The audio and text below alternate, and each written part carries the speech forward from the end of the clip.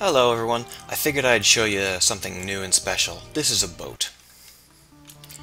So I've added in several kinds of facilities that you can build that aren't the standard kind, and you have to get technologies to be able to build on them. I've already bought the boat technologies.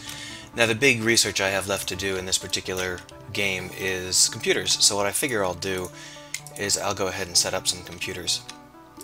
But the problem I have here is that I have no ability to buy manpower, meaning I can't tell people to come and work for me.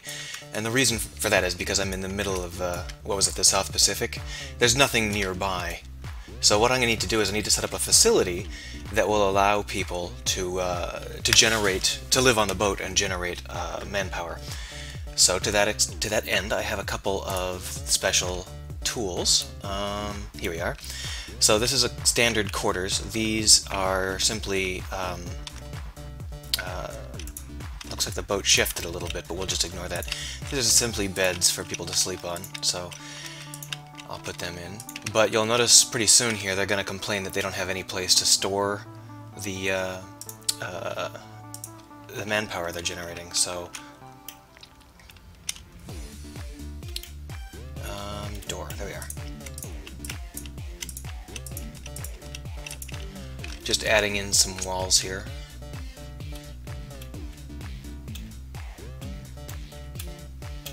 There we are. Having a hard time with this particular angle. I don't know why.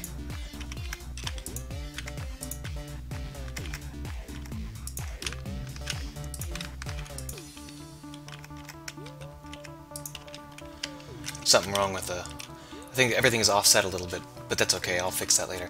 So we've got a lot of these beds, but none of them are able to actually store any manpower, so we need to build something that can do that. And that would be these locker rooms here, so we'll go ahead and set up a row of these.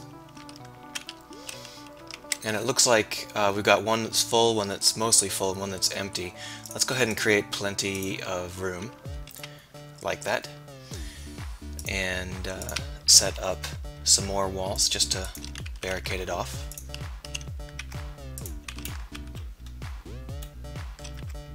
There we go.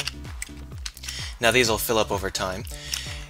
So the next thing I need to do is I need to set up a place for my computers, and we're going to go ahead and make sure that they are inside, because after all we're on a ship. It would be rather bad of me to make them outside. So when you're building computers there are two big concerns. One is power, and so let's put in power. There we are. And now let's go ahead and add in computers. Except, that's interview station. Except for you can see that I can't buy it because I don't have any electronics. In the upper left hand corner you can see that there's no way to buy electronics. So what we actually need to do is we need to create some electronics grinders. For that we're going to need to go back into resource and lay down some wires because we need to have a lot of them. I don't want to wait around forever. And now the grinders are under here. There they are. Oh, can't afford it. Okay, well that's enough. So the problem is I ran out of manpower, which is what I expected, but I've got a lot of these, and the manpower will steadily regenerate as they execute. Well, while I'm waiting for that, I might as well... Oh, I guess I don't have enough manpower to do even that much. Alright, so let's go ahead and wait for this to regenerate some. So you can see that the number of lockers is steadily increasing. But what I have to be a little bit careful of is I also have to pay all of my wages out of that same pool. So midnight just hit, and you can see that it took a little bit of that away. But I should have enough to buy some more of these if I need to. Oh, we need more electronic storage, of course. So let's go ahead and put down some concrete, now that we've got a little bit of manpower. And...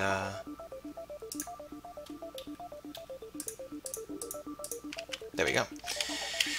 So from here it's a pretty straight shot. These will take metal and turn them into electronics, and they're doing that at a fairly rapid rate. And you can see that the electronics are slowly piling up there. If I want to have a faster rate, I can lay down more of those.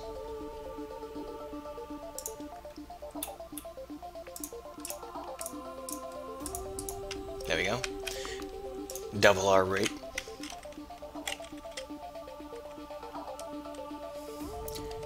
So you can see that I have a fair amount of electronics coming in here, and that means that I'll be able to build the computers that I want to build. But you can see they require metal, and we've run out of metal. I brought 2,000 metal with me.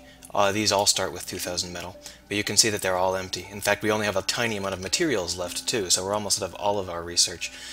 So what we need to do is we need to exit out of this, and we need to ship ourselves some more materials. So let's go ahead and select this guy.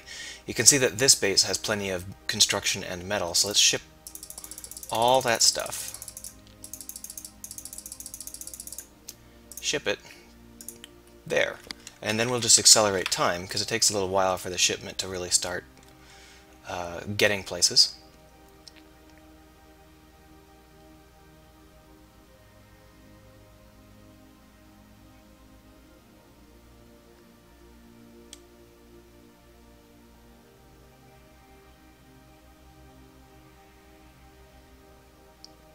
Okay, so the shipment arrived. Let's go ahead and go back in. And you can see that we went from having no metal and 200 construction to having 1,500 metal and 1,700 construction.